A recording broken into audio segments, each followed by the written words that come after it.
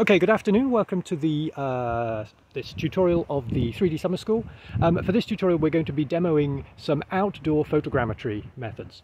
We've come to a local cemetery for this purpose because a cemetery is a good source of monuments of different shapes and sizes that can be quite interesting to image. For this particular session, my colleague Valeria and I have chosen this tombstone, which it's quite large but not too large to get access to. There's good access to it from all around, and it's particularly because today is quite a sunny day and it is not particularly close to midday when we're doing this. So we've chosen one that is not in direct sunlight, which would have strong shadows and make difficulty for the imaging.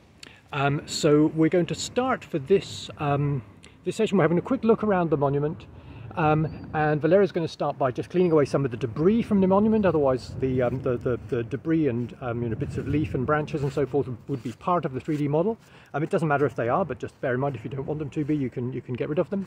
And then we're going to progress. She's going to progress much as we would do with the indoor photogrammetry that you've already tried, just by taking a bunch of photographs from around the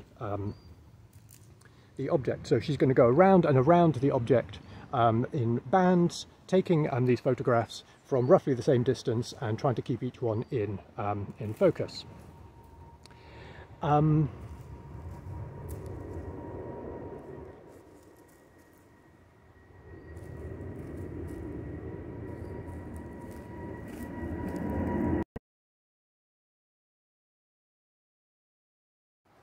So we're continuing now from after a short break. Valeria's done most of the object now, but she's now going to the top layer that she's photographing.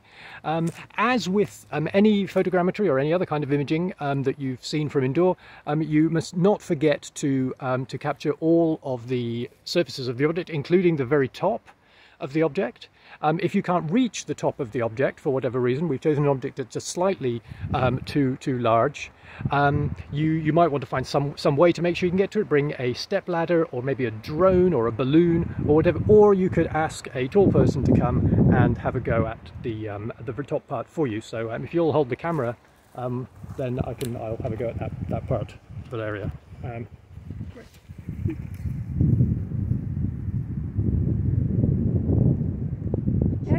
Thank you, Gabby, for completing the photogrammetry.